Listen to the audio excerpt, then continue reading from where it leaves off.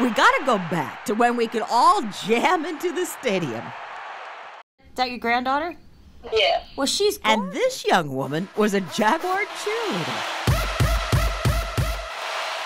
She was Kimber Popel then. Her grandma's so proud, or as her grandkids would call her. Grandma. She was following Buddy Check 12. It saved my life, and I was going by you. Sandy Addy was trying to do self-exams. And I wasn't sure I was doing it right until you started giving out all those papers, the little things to hang in your shower. Turns out Sandy did have a lump.